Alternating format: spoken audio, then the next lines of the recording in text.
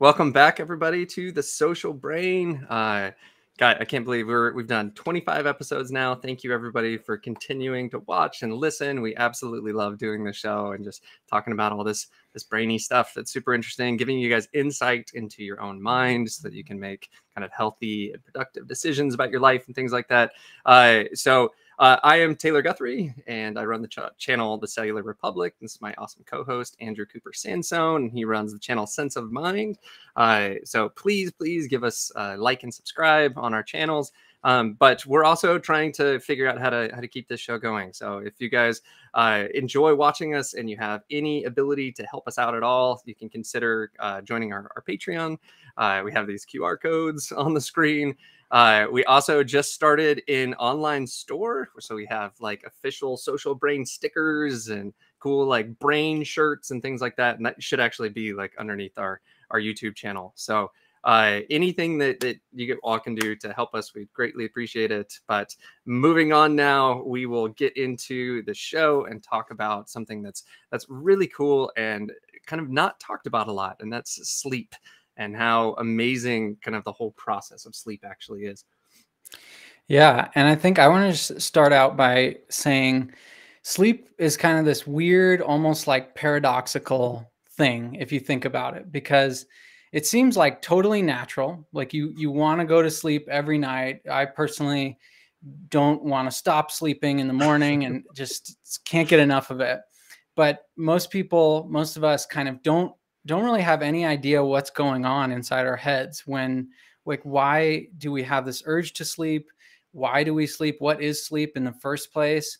It seems really mysterious. And then like there's even more kind of mysteries that go along with it. Like, if you think of it in an evolutionary sense, humans and all other kind of mammals and animals, really, we all evolved to survive, and part of survival is avoiding danger and predation. And yet for, a third to a half of the day, we are just kind of in this, offline, so to speak, state, this sleep state.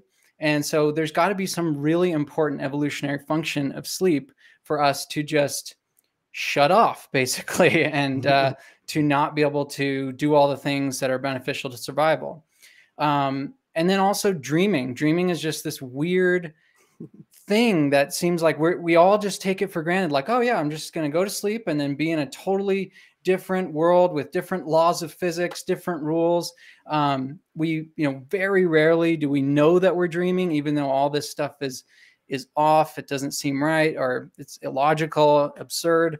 And yet, even in that state, it's not uncommon to solve like complex problems. Like I remember when I was taking a chemistry course in college, I couldn't get my mind around this concept. It just wasn't clicking. And I went to sleep thinking about it.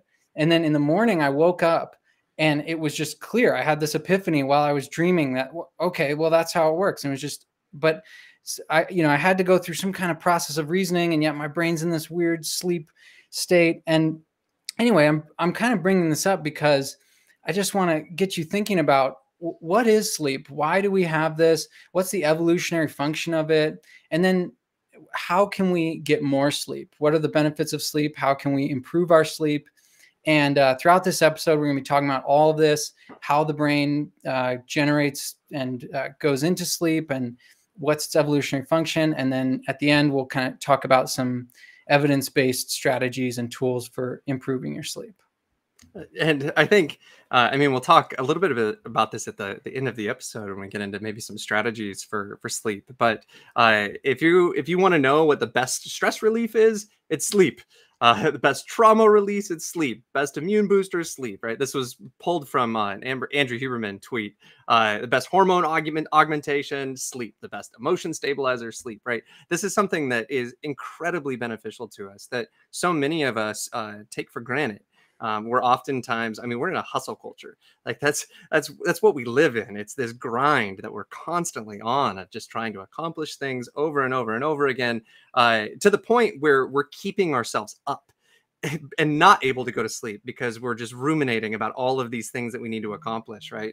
And so I think what's really important throughout this episode is to really reflect on how important that whole process is in terms of your long-term health goals, right? Because all of us are going to get older, all of our joints are going to start to break down, right?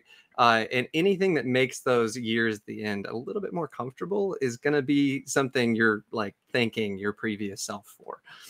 Definitely. And in addition to that, it's so important for learning and memory. And Yeah. we all kind of know what that's like if you've had a poor night of sleep or you didn't sleep at all.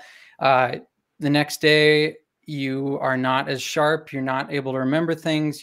If you learned something the day before, you probably won't be able to recall it as well the next day. So there's this function of sleep in learning and memory that we'll get into as well. So even for your short-term goals, in addition to the long-term health benefits that Taylor's just saying, it's really important. So maybe we should dive into like what sleep is. And I think a good kind of all-encompassing definition is that sleep is a set of brain states, a set of dynamic brain states that allows the brain to repair damage, restore function, and reorganize neural connections. And that kind of gives you that preview of why this is so important. But yeah, I guess that's kind of the baseline definition. No, and I mean what you just laid out was kind of the scientific kind of wording for what we were laying out in terms of sleep is really good for health benefits, right? Because it's part of this cleaning process, it's part of this repair process, but it's also really important for all of our cognitive functions because of what Andrew was just saying in terms of neural reorganization. That there has to be some type of process that allows us to put like disparate ideas together and to play around with ideas in a way that our normal cognition probably gets in the way of. Yeah, that's a really great point. And it kind of leads us to why sleep evolved in the first place. What is its evolutionary function? What are the benefits, the adaptive benefits that it confers on animals? And the first way that you can see that sleep is important for survival is just a brute fact about it, that if you don't sleep, if you just completely get rid of sleep from your life, the evidence is that you will die eventually. Within a pretty short term, not like eventually, like, yeah, things break down. Pretty soon. You have even if you just are sleep deprived, you have a higher mortality risk. But that doesn't really tell us why that's the case. And what we were just alluding to with the definition of sleep is that there are kind of multiple ideas about what the evolutionary benefits of sleep are. But like we're saying, they all kind of converge on this idea of brain repair and neural reorganization. So repairing the cells and tissues of the brain, and also facilitating the kind of neuroplasticity involved in learning and memory. But that begs this question: why shut down normal cognition? Why do we have to go into this weird state in order for our brains to repair themselves? Yeah, and I mean, one of the really interesting things that I think really stands out for me is the fact that so many of these neuroplastic processes that are occurring in terms of consolidation of memory, of really laying down like strong connections between neurons and like strengthening connections and all of these things, those processes probably are kind of in conflict with normal cognitive function. That when those circuits are actually being used for information processing, for normal cognition and thinking about the world, you can't do this. So it's like imagine driving down the highway, right? Like you can drive down the highway in the day, but like if it's all shut down for construction, like there's no driving down that road, right? You need to shut things down in order to really kind of build a better structure around it to then allow the traffic to flow more freely the next day. Yeah, and that is the main reason. But I guess people might wonder, like, well, it seems like, wounds, your wounds, if you got a wound on your body, a cut or something, Yeah. that seems to heal. Why if you're not asleep, so why do brain cells have to have this time to kind of like shut down this normal cognition? And I guess Taylor's explanation is really good because it also points to this other kind of cellular explanation that is like neurons are pretty much, I think this is true, the only cell type in your body that doesn't self-replicate. And that's typically how a wound heals, is cells multiplying and filling the space where that cut was, and forming new tissue. But in the brain, throughout the day, throughout normal cognition, you're having a buildup of metabolites of free radicals that are doing like little small amounts of damage to cells throughout the day, just kind of adding up. And so neurons can't just like make a new neuron when one's damaged. So they have to actually repair, like piece by piece, the damage that occurs throughout the day. So that's one explanation of why we have to actually shut down, because you might imagine that if you were awake and just starting to form new neurons throughout the brain, again, this would be problematic for normal waking cognition. No, I think that's a really good way to think about it. I think there was an interview that we watched preparing for this with Gina Poe, and she kind of gave the analogy of when you're awake, your brain is like having a party, right? People are dropping their solo cups on the table and like there's stuff all over the floor or whatever. If you want to then throw another party the next day, you have to shut that party down. You got to kick everybody out to clean up all of that debris and to kind of collect all of that stuff. And if you just keep having parties without cleaning up, then people are stepping over stuff. They're stepping on each other, right? Things are getting clogged up. Things are just not flowing as easily as they can. And we'll kind of get into, I think we'll transition a little bit into this idea of kind of slow wave kind of synchrony, which is really interesting because I think some people may have kind of picked up on the idea that like, okay, well, why not just shut down like certain regions at a time? Why shut down like everything at once? And that could be the case, that there's something going on with the synchrony that happens at night, this kind of slow wave activity when we're in this deep sleep, this restorative sleep process that might require all of the neurons being off at the same time. Right. Yeah. And I'm just going to note this question we got in the chat while we're talking here, from Raheel, said that asked how can sleep influence stress-induced neuroplasticity, the phase that occurs during exams. That's a good question. We'll probably circle back to the answer of that one, and it'll start to become clear throughout what we talk about. But as Taylor's saying, there's this slow wave activity that is super important for the processes of repair and of cleaning kind of the metabolites out of the brain, the toxins that build up during the day.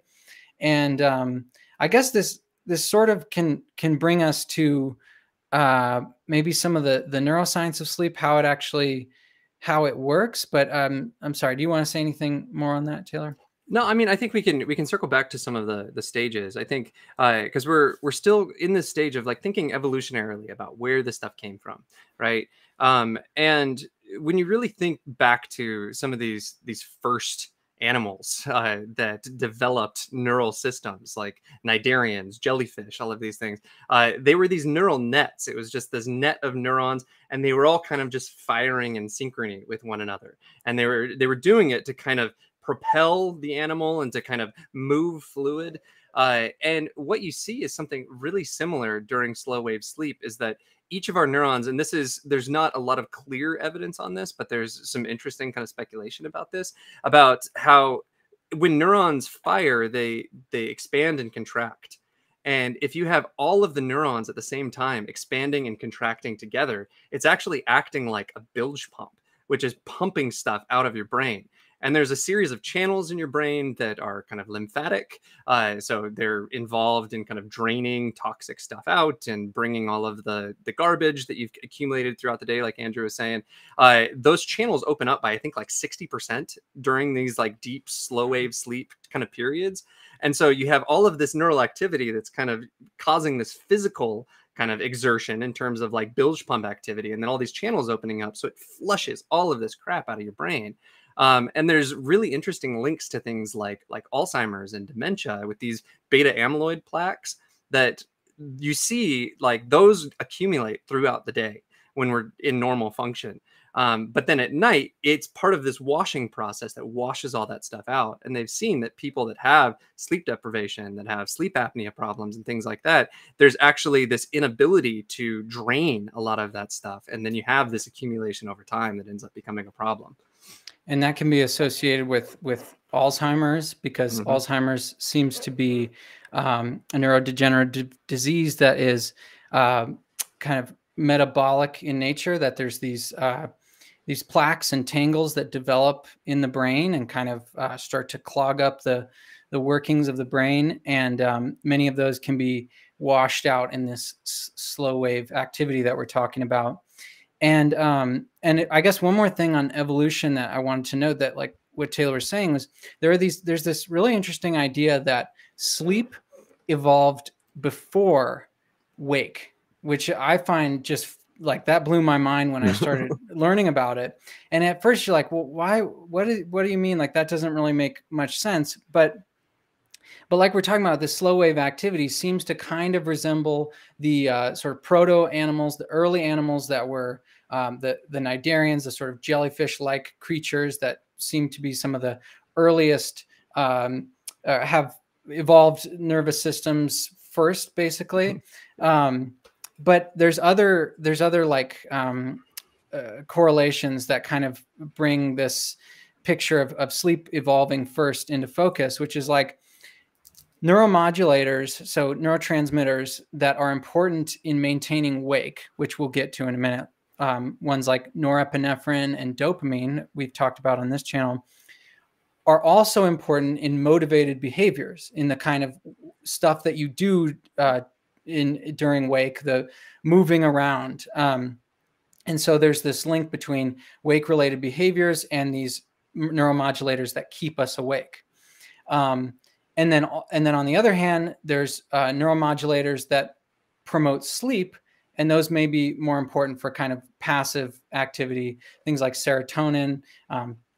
As a small aside, serotonin is the precursor to melatonin, which is one of the main hormones that causes us to feel sleepy and go to sleep. And then lastly, just I find this interesting, that if you think about plants and fungi, right, they arguably kind of dominate the earth, and they get along just fine without wake, without moving around in the world. So why not, the early animals as well? So there's some ideas about whether sleep did or didn't evolve before wake, and what that really even means.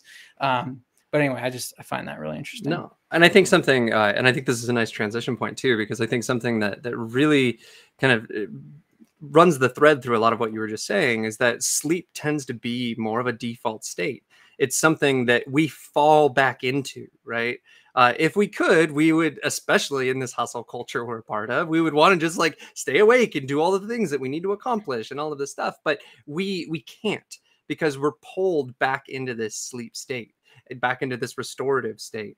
And I think that really kind of leads us into kind of what are these driving forces that are really kind of controlling that process of making us sleepy, of causing us to then kind of fall back into these kind of synchronous brain states and things like that. And it looks like there's these two kind of processes going on. And I'll let Andrew speak to some of those too, but sleep homeostasis and circadian rhythms. And so a lot of people have probably heard about circadian rhythms, right? We have clocks in our body. I mean, I have a 3-year-old. His clock is tuned. Like, he is up at 6:30 every morning. Like, right? It's one of these things. So there's a part of our brain called the suprachiasmatic nucleus. It's like one of the coolest brain names.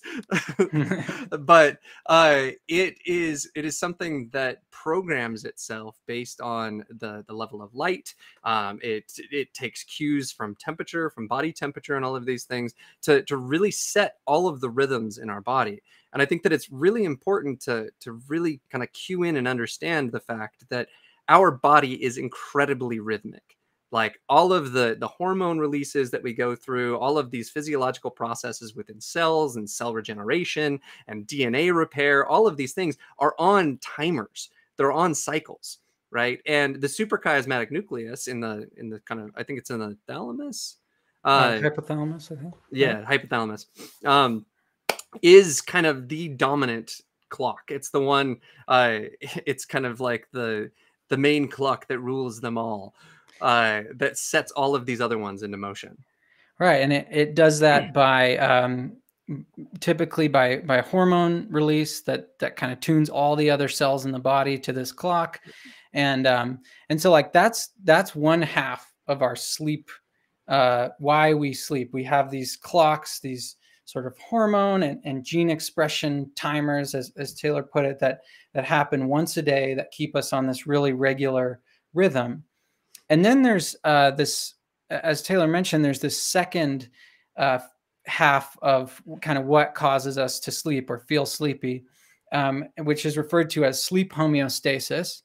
And it's just the idea that it's based on the observation that the more time we spend awake, is the greater the difficulty in staying awake and the longer time we spend asleep once we do go to sleep. And this is, yeah, go ahead. No. Yeah, if you want to take it, go for it. No, I was just saying this system is fascinating, and it's something that like I didn't really even know much about. Andrew's got great videos on all of this stuff, by the way, on his channel, on kind of a lot of the neural circuitry involved in a lot of this that we're not going to go super deep into in this episode, but also on caffeine and what caffeine does with this system. Because it's all centered around the fact that we're using energy. And if you guys haven't taken like a microbiology class or whatever, there's a molecule called ATP, which is like the currency for energy in the body. And whenever we do anything that requires energy, we're breaking down ATP, and we're using the kind of release that breaking down ATP gives us to do that molecular work. And the homeostasis kind of pathway is all modulated by the byproduct of that. Yeah, and it's exactly as Taylor's saying, using this energy. It's like that's the key, because throughout the day, while you're acting in the world, you're using a lot of ATP just to move your muscles and think through problems and everything else that you do. And the most widely kind of accepted hypothesis, or at least with a lot of evidence, is this idea that we're talking about, that throughout the day, ATP breaks down into it's when it's used, it turns into adenosine, or that's one of the byproducts. And adenosine is actually a neuromodulator molecule. It's a neurotransmitter. And if you've learned about caffeine or watched my video on caffeine, you know that adenosine, when it binds to its receptors, makes us feel sleepy. And caffeine blocks that interaction. And so that's why caffeine keeps you from falling asleep and makes you feel a little more awake and alert. And so as in the normal course of things, as adenosine builds up throughout the day, you get this accumulation of this neuromodulator that makes you feel sleepier and sleepier and sleepier throughout the day. So that's kind of one of the more widely accepted ideas about what this sleep homeostasis, this like observation that the longer you're awake, the more you sleep when you do get to sleep, and the more tired you are throughout the day. That may be the origin of that. And I like really kind of reflect on this for a minute, because it's fascinating, right? Because this is one of the coolest feedback mechanisms I've ever learned about, right? You are doing cognitive work, you're doing physical work throughout the day, right? Think about the times when you're doing like yard work all day or some kind of physical labor, you have a really hard job, like you're really tired after that, right? And it's because you've been breaking down a ton of ATP, right? You've been using that to facilitate all of this energy that you're using to do all of the work that you do throughout the day. And I mean, our brain uses 25% of our energy, right? So if you're doing a ton of cognitive work, right? Even if you're not out in the sun, like toiling and shovels of dirt or whatever, you doing cognitive work, thinking through complex problems, is also using a ton of this ATP. And the more work you do, the more byproduct is created, the more adenosine is created, which then makes you more and more sleepy. And caffeine is not giving you energy. It's just blocking the brain's ability to measure how much adenosine is in the brain. Like, it's Yeah, just saying, we're not really sleepy, just ignore that, right? that's Uh, true. Fascinating. I did want to, we have a couple of comments in the chat. So one of them, can sleep fix negative thoughts? I think we're going to kind of circle back to this one when we talk a little bit about dreams and things like that.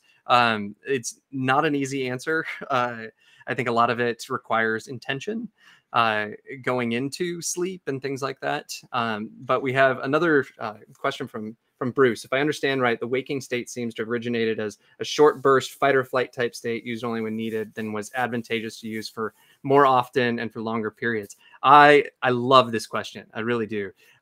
Because so much how I think about the brain and how I think about a lot of these states is this kind of this seesaw that we're on, of either being like active and engaged and trying to accomplish things, or being in this kind of rest and digest situation of really kind of calming things down, allowing for the transportation of resources for repair processes and all of these things. And these are at odds so much of the time. And if you think back to what we were talking about in terms of evolution, in terms of the sleep being kind of the default state, then what ends up happening is that you have these jellyfish, they have this synchronous activity that's allowing them to move or whatever. But then the animal learns that if a couple of neurons over here start to fire for very specific things in the environment, for detecting threat or for detecting food or whatever it is, it allows then for a modified type of behavior that is considered a wakeful behavior, right? And then as you go through evolution and as these kind of behaviors become more complex for approach goals and avoidance goals and all of these things, you then develop this entire repertoire that's then kind of folded into the sympathetic nervous system, which is involved in kind of the fight or flight and the active engagement of things, right? And what I've kind of been hinting at through a lot of this episode is this kind of hustle culture type idea that we are actually kind of over engaging that side most of the time. I mean, this is a huge source of so many of the mental illnesses that we experience, with anxiety, with depression. We're in these just like super heightened cortisol release kind of modes because we think that we need to be active all the time, that we need to be accomplishing things, that we need to be finding some sense of control in our environment and achieving our goals. And that's what turns into all of these like ruminative thoughts and all of these things, when really what the research suggests is that we need to shut all that crap down. Like, we need to let our body just be in its default state and go through the process of repair. And like, it's us getting in the way of that prevents a lot of this. Yeah, yeah, and I love that, and I just wanted to just comment on Blue's question about, can sleep fix negative thoughts? Yeah, we will get into that, about the crucial role of REM sleep in kind of trauma therapy and in releasing trauma. And so if those are the kinds of negative thoughts that you're referring to, I think there is good reason to believe that sleep is definitely involved in that process. And all these things that Taylor's talking about, that, you know, we fall for this illusion that sleep, or that, yeah, sleep is just a wasted time. You can sleep when you're dead. Well, guess what? You can't sleep when you're dead, because you're dead and you can't do anything. So you're going to be dead a lot sooner. That's true. Exactly. Yeah. So maybe we should get a little transition from, okay, so now what causes us to start to feel sleepy? It's this circadian rhythms combined with sleep homeostasis, buildup of adenosine. And now, what is sleep? What is the difference between wake and sleep, and the different stages of sleep? Yeah, and this is really fascinating stuff. I think if you want to go, why don't you cover these first couple ones, then we'll maybe jump into like sleep spindles and stuff like that, because that stuff's Sweet. really cool. Yeah. So most of the research that's been done on sleep is uses EEG, which is electroencephalogram, and it's basically just looking at pretty much the whole electrical activity of the entire brain. And they put these kind of caps on people that have electrodes that are sensing changes in electrical activity, which correlate with the kinds of neuronal firing patterns that we've been talking about here. So I'm just going to kind of run through what the differences are and what between wake and the different sleep stages and what it tells us about what's going on in the brain. And so in wake, what you see in the EEG is typically you see a lot of kind of, for lack of a better term, disorganized neural activity. It's not synchronized, it's asynchronous. And there's just a lot of kind of messiness in the signal. And I'm obviously simplifying this, but then in sleep, typically the kind of thing that seems to unite the different stages of sleep is there's more synchrony among neurons, even so, especially in NREM. And NREM is the main the stage of sleep that especially adults, we spend most of our time in NREM sleep. And NREM stands for non-rapid eye movement. And then there's this other type of sleep called REM sleep, which is rapid eye movement sleep. The name for that came from observations of people when they were asleep. This is one of the first ways that they differentiated how between the sleep stages, was that REM showed this weird rapid eye movement while people were sleeping. But regardless, in NREM, you see these, especially in stage 3, which is kind of the dominant stage, especially early on in the night, you see these big rolling waves of highly synchronized activity. And what that's telling us is this is the slow wave activity that we've been talking about. This is the synchronization of vast populations of neurons firing all in sync, doing that kind of pumping action that Taylor was talking about. And so that is very different from wake. But then when you get to REM sleep, which REM sleep is most closely associated with dreaming. So we tend to have like our most vivid and kind of memorable dreams in REM. And REM tends to start to dominate later in the night. We start to have more bouts of REM sleep later on in the night. And I don't know about you, but for me, like I typically remember my dreams most right after I wake up in the morning or late in the night. And the weird thing about REM compared to NREM is that REM looks pretty similar to wake in the EEG. And the difference being it's more synchronized, but it resembles wake, which kind of makes sense when you think about, your experience of dreaming is kind of similar to your waking cognition, right? And so there's maybe some similarity going on there between those stages and helping to explain, what dreams are like. So let's dig into this a little bit, because there's some really interesting kind of distinctions between these different stages. And I think one of the things to highlight first is some of the limitations of EEG, because what we're looking at with an EEG is scalp recording. So we're just recording kind of really kind of population level activity, lots and lots of neurons firing. That's why this is really important for sleep research, is because so much of the activity in sleep is this synchronous activity. I remember doing EEG studies in undergrad when I was working in a lab, and it was fascinating. You could tell exactly when a participant was getting sleepy and was potentially about to fall asleep because your study was too boring. Like I was like, oh, there's some alpha waves, like they're getting sleepy. And you see that their brain is just dipping into this thing. But what EEG is not really good at is it's not good at telling us what's going on in subcortical stuff. So it's telling us a lot about what's happening kind of on the cortical level, and that might be mixed with signals that are coming from the deep brain, because it's like putting a cup up to the door and trying to hear what's going on, but not really being able to pinpoint where exactly those signals are coming from. But I think what's really fascinating about all of this is this idea of synchrony.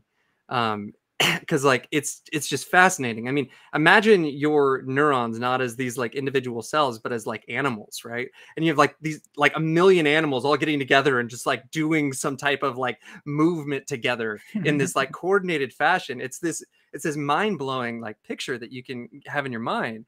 But I think when you're distinguishing that from wakefulness, right?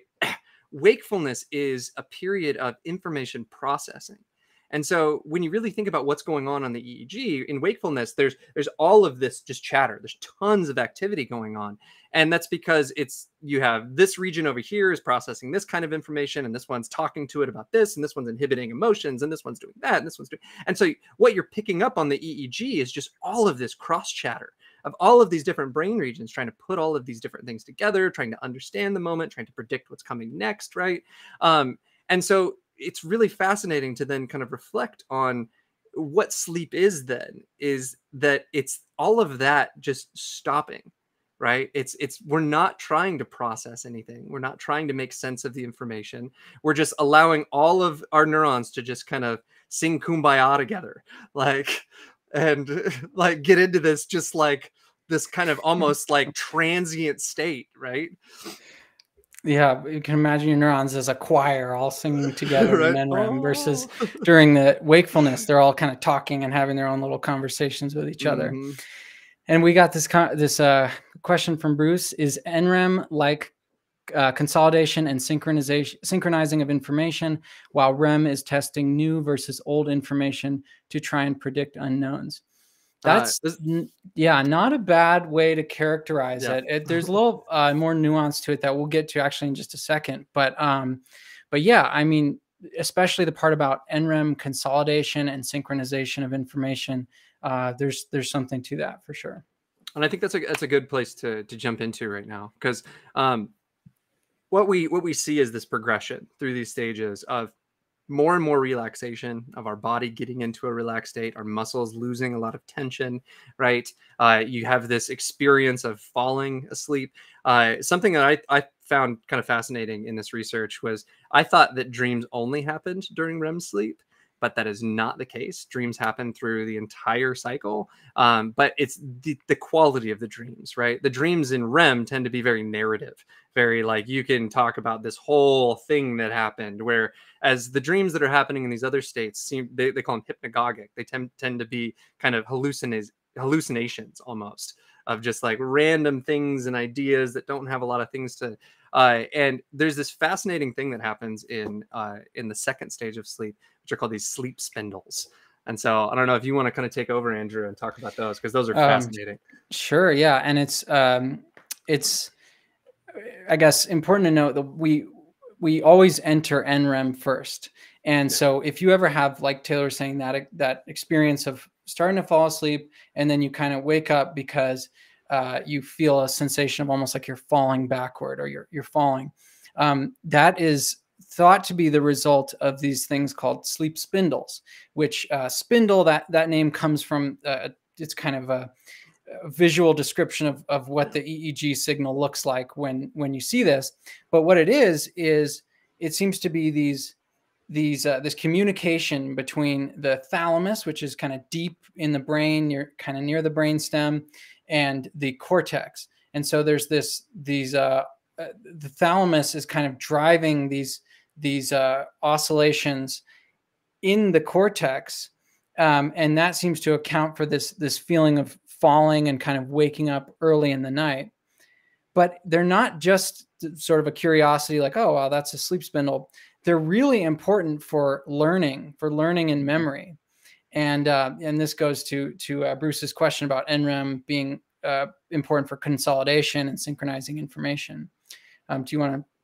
Yeah. I think there's this really interesting way of thinking about it. So this last episode that we did was all about memory, and about kind of reconceptualizing our idea of memory, of not having like a place where memories live. There's a small caveat to that we kind of hinted at in our last episode, and that's that the hippocampus seems to be kind of like the thumb drive for the day, right? It's like yes.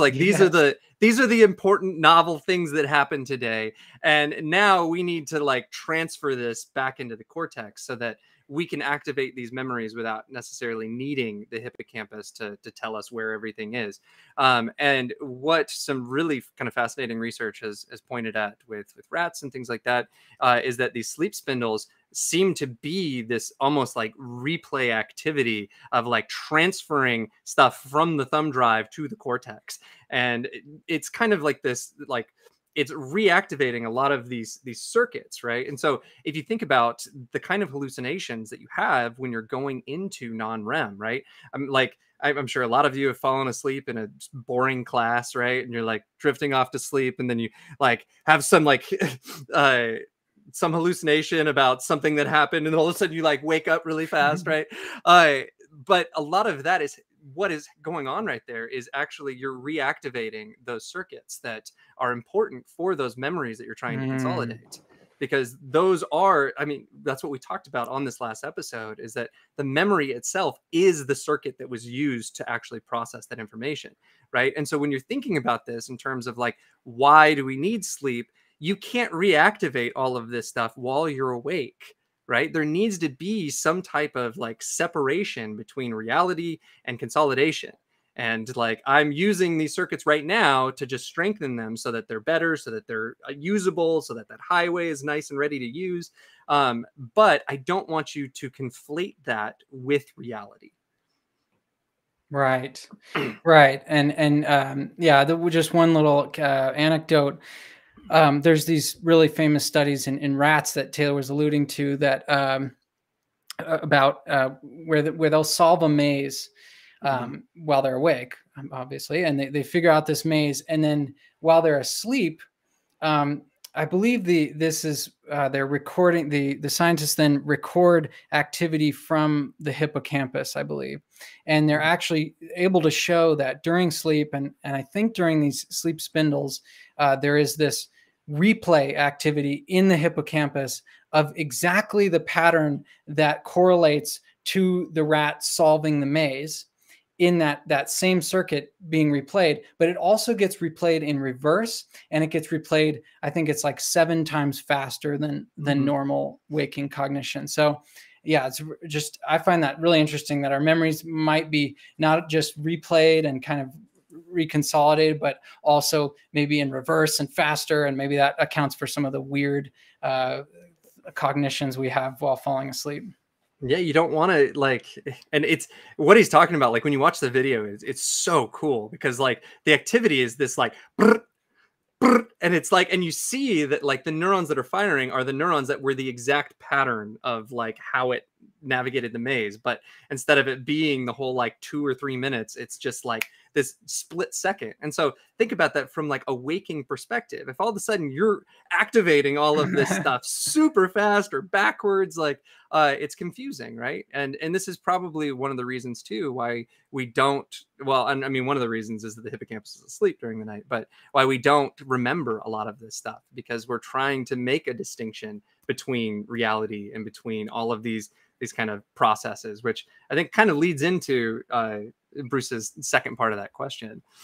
If we want to maybe transition into REM. Yeah. So yeah, as I mentioned earlier, as you progress into the night, REM becomes more and more common. Early on in the night, you have shorter bouts of REM. And then as the night progresses, sleep cycles shift such that REM becomes more common.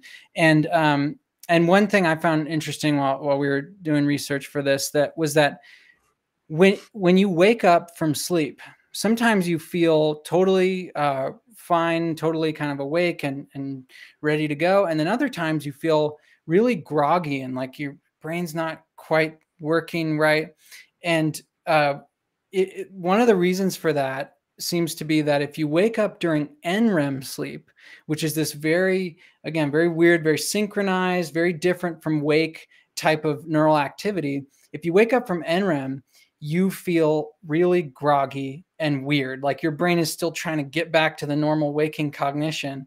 Whereas if you wake up from REM, you feel a lot more just normal, just rested. And that probably has to do with the fact that REM is so similar to wake compared to NREM, at least. I think something too, as we're leading into this, something that we haven't mentioned that was, I think, one of the most fascinating things that I came across in this research was that this has been proposed for a long time as global brain states. That when we're sleeping, the whole brain is in this kind of this pattern of activity or whatever. And the research is actually showing that that's maybe not the case. that for some people, for some situations, if there's a lot of stress induced kind of things going on, that different parts of your brain can be asleep and awake at the same time.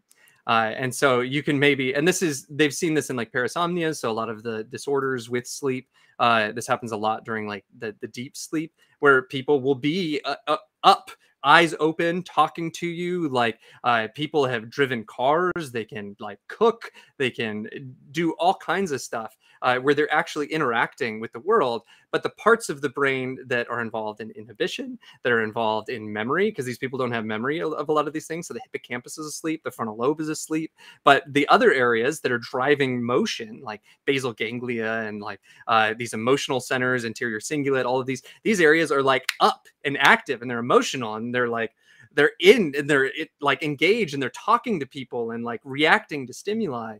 And I think that was something that was really kind of fascinating to me, to think about the fact that our different parts of our brain can go to sleep at different rates and at different times. And this kind of, I was telling Andrew before the show, like having a 3-year-old, you see this, like when he gets tired, it's like your frontal lobe's asleep right now, dude. like, what is going on? Right. And it could, and I'd be fascinated to see, like, once we're able to record like over 24 hours, to see how certain areas might be dipping out and other ones might be staying online and all of that kind of stuff. And that's just, I just wanted to put that out as a caveat, that like, this is not this clear cut kind of global state kind of thing that we're talking about.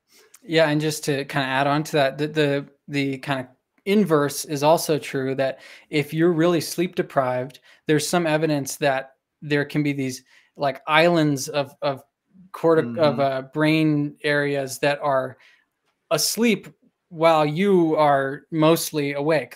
Most of your brain's awake, but there's certain areas that are like trying to get some shut eye. But and also, I guess, just to throw this in, it's not that weird to presume that different areas of our brain are asleep and awake at different times, because in other species, especially like dolphins, good example, they sleep with one half of their brain at a time.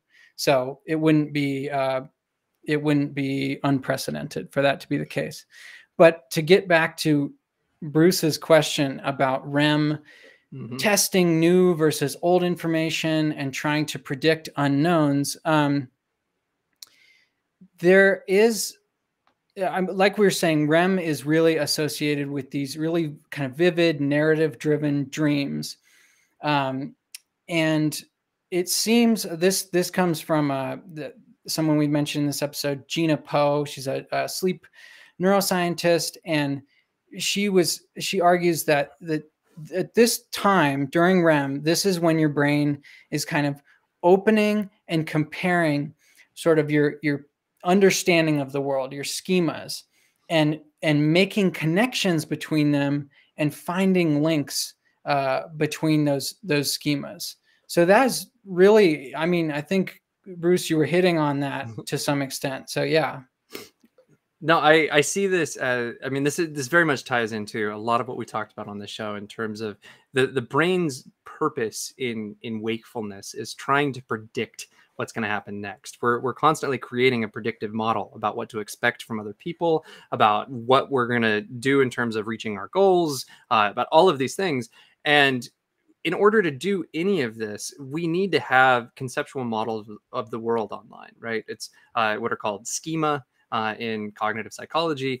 You can think about good example. I've like talked to my wife. My wife is a therapist, and she talks about how, like, when she's in the therapy room, like, all of her tools are online.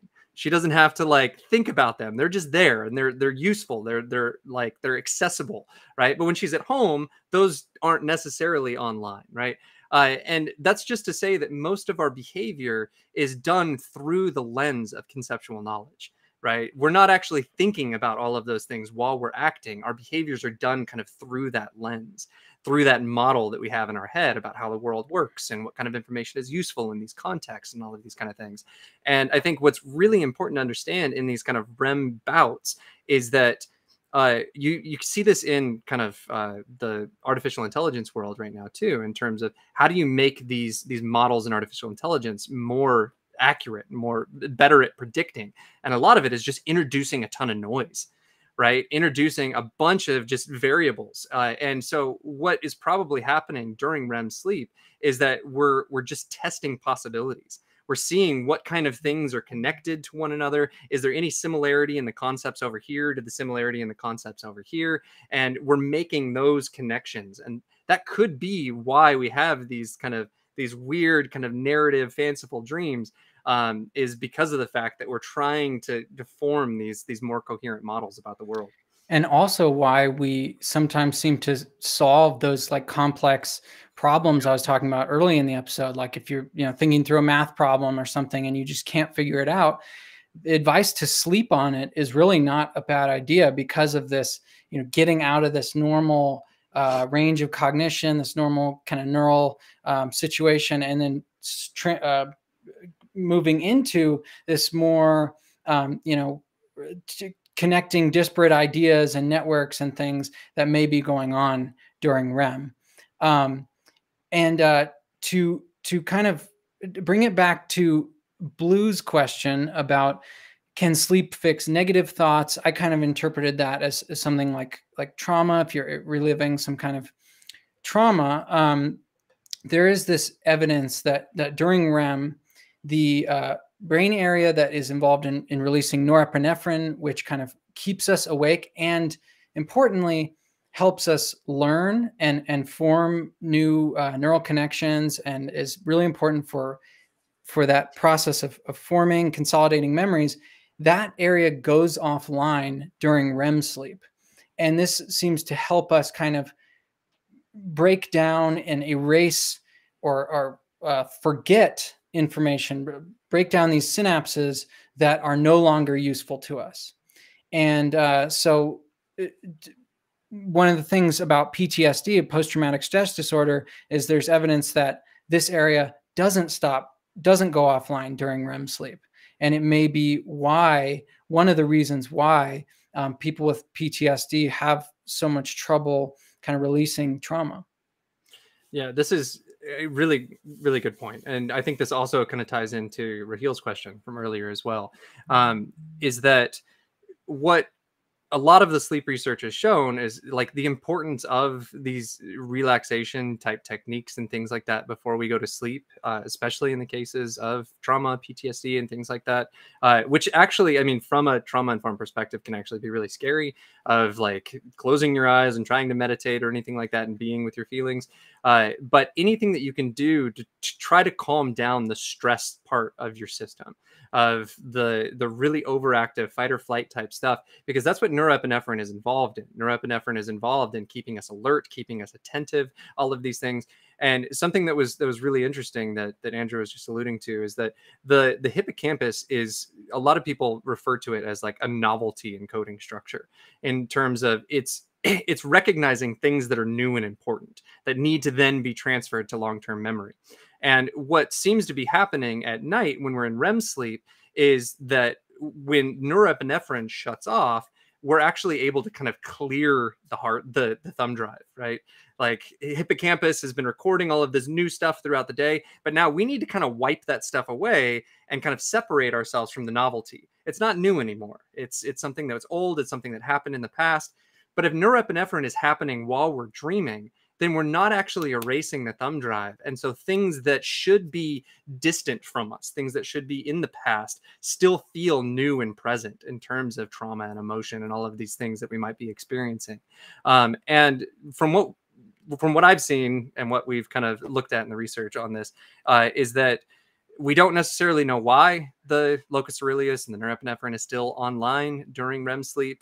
They've seen this in rats that they've induced kind of PTSD type symptoms in, have the same kind of thing going on. But what is really important is that it is part of that sympathetic nervous system, of that fight or flight type mechanism.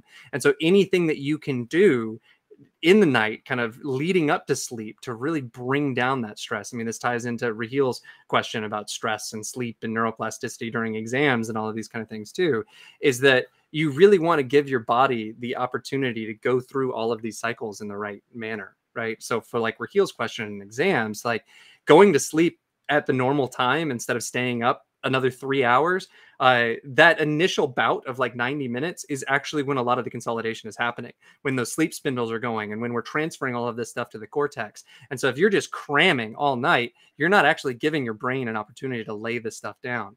And then to Blue's question is really more about the other side of this, not the consolidation part, but the erasure part of really kind of getting yourself into so much of a relaxed state that you can give your body the opportunity to kind of distance itself from all of these past memories. That's really great. And I think that that helps us transition into some of the tools and strategies. And one that you just mentioned was like one super important. We'll You'll hear a lot about sleep hygiene if you get into this literature at all. And it's like just the idea of having these practices leading up to sleep that help your brain and body get into a state that facilitates, you know, falling asleep and staying asleep and getting that good rest. And one that Taylor mentioned sounds super basic, but it relates to that circadian rhythms that we were talking about earlier, that our brains are and our bodies are on these timers, these clocks, and this hormone release is on these timers and clocks. And so if you go to sleep at the same time every night, you have this the first kind of big slow wave sleep period is associated with this release of growth hormone, which helps to form the connections in the hippocampus and facilitates neuroplasticity.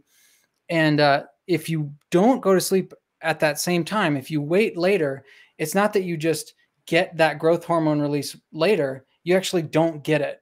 Or at least not to the extent as you would if you go to sleep at the same time every night. So that first thing, timing, waking up and going to bed at the same time every night is kind of the first principle. And I just want to mention, as we go through these tools, these are kind of directly credited to Andrew Huberman, to the Huberman Lab podcast, amazing resource for this kind of thing. But we wanted to kind of spread some of the ideas that he has propagated. No, and it's really great stuff. And I think that there is a caveat to this that I want to put out before we get into some of these real quick, in that there are a lot of people that practice a lot of sleep hygiene and still can't sleep. And a lot of that is related to kind of mental health type stuff. Anxiety is strongly related with initial insomnia, which is the inability to fall asleep early in the night. And it's because you're just ruminating about all of these things that you need to accomplish, or that you're worried about, or that you're afraid of. And so that kind of brings into this whole thing of like having this routine, this schedule, doing a task list like an hour and a half before bed. So you're thinking about all of this not right when you're going to bed, but an hour and a half before, and doing all these relaxation strategies going up to it. But there's another insomnia that's a lot more insidious, and that's for major depressive disorder.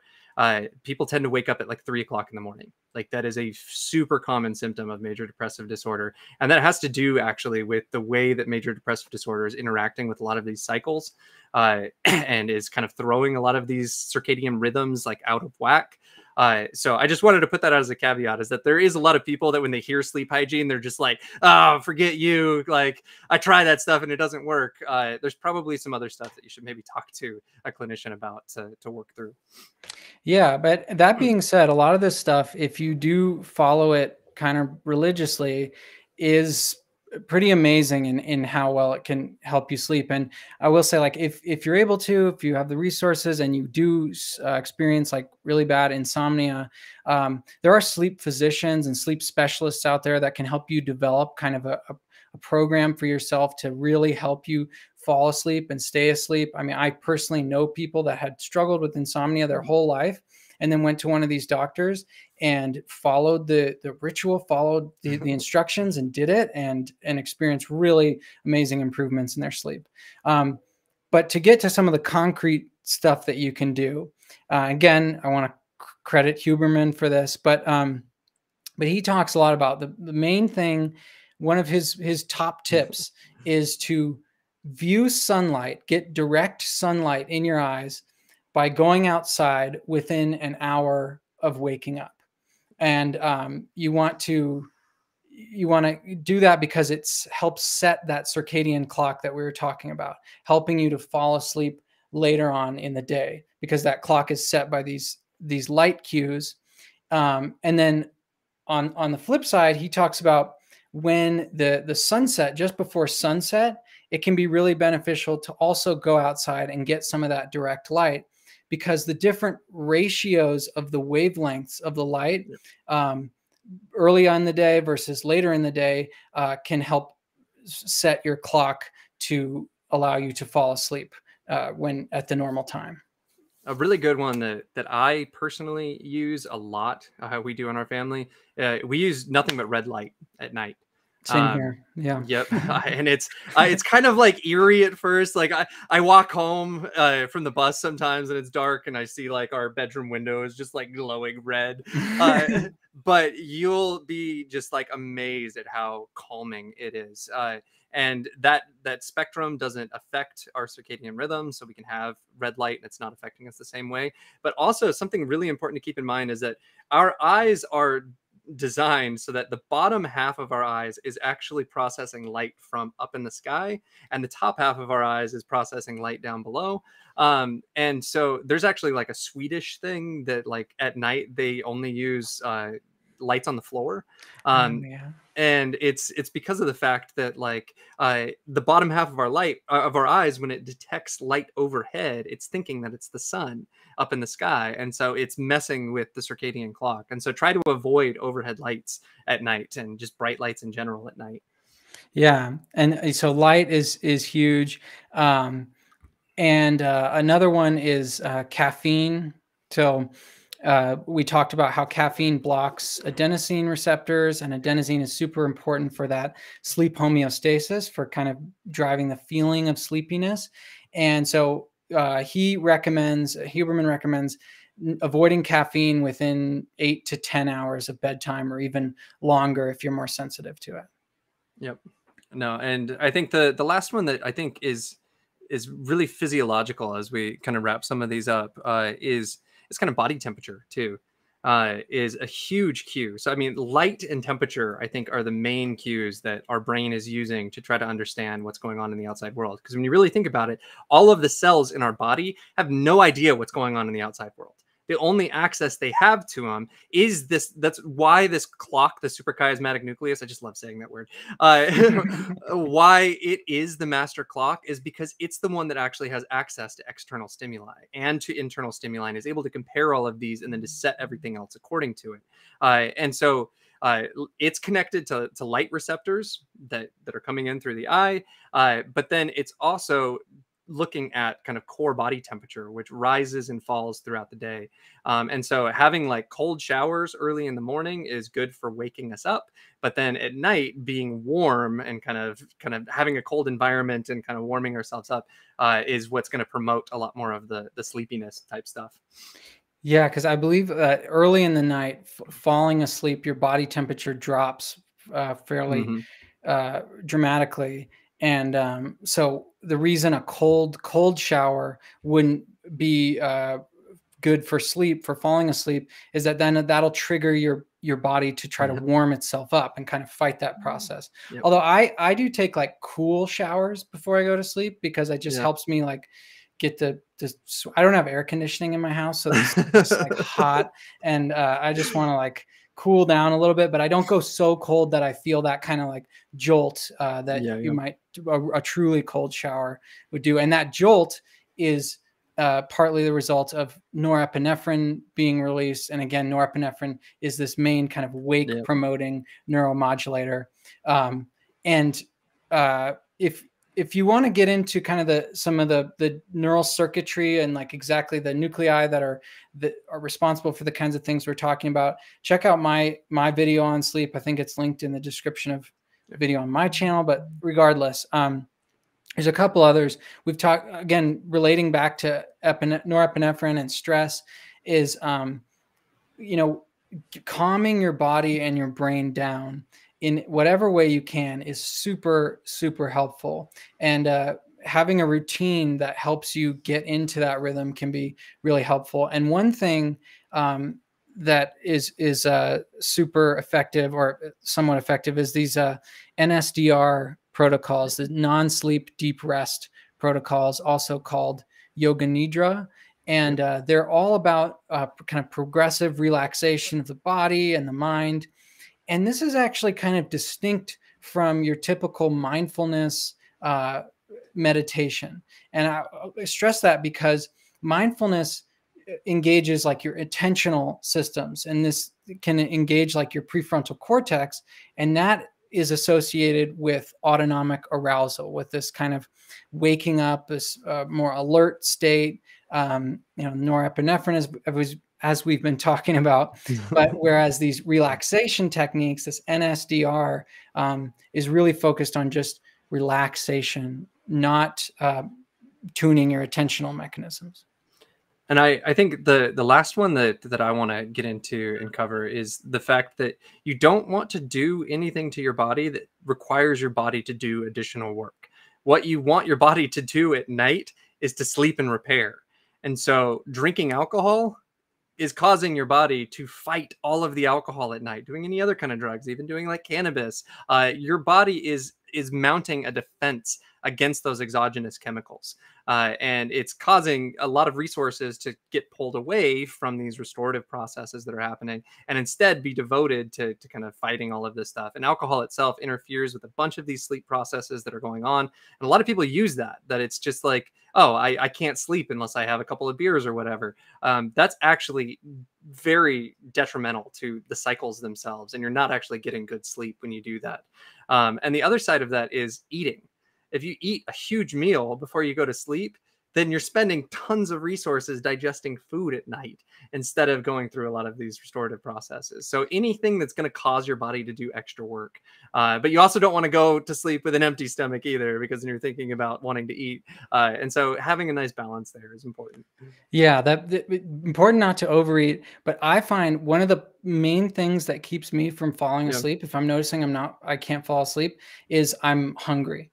And there's actually a direct mechanistic reason for that when you're hungry, your body releases this hormone called ghrelin. And ghrelin actually directly, it can activate the lateral hypothalamus, which is the main brain region that wakes you up and keeps you awake. So having a little bit of food, or at least just not being hungry when you're trying to go to sleep, can also be beneficial. But there are health benefits to not eating before you go to sleep. So there's a little bit of conflict there, but I prefer to eat a little bit before I go to bed. Awesome. Well, I think we're going to wrap it up here. Thank you, everyone, for all of the comments in the chat and for staying engaged, for listening, right? We're going to start doing kind of super thanks and super chats. So if you guys kind of during these live streams want to just kind of throw us a little bit of support, every little bit kind of adds up and helps us keep the momentum and keep doing this. But we very much appreciate all of the support. This is one of the coolest and funnest things that I look forward to every couple of weeks. We love doing the research for this because it keeps us just motivated to learn everything about the brain, right? Instead of hyper focusing on just this one thing, like we're really trying to synthesize a lot of these ideas and bring them together and hopefully allow you to gain a little bit more insight into how your own brain works, that you can make better decisions about your life. Perfect. Yeah. And I threw up the other QR code for our Patreon. If you guys want to scan that QR code with your phone, you can go there and support us for as little as $1 a month. Like Taylor said, every little bit helps us to continue to produce these episodes and do more of them in the future. So thank you all so much for watching, for being here. Don't forget to like and subscribe, and see you next time, I guess. And buy a sticker and put it on your water bottle. That's right. Check out the store. There's some cool stuff. Awesome. Right. Thank you, everybody. We'll see you next time. See ya.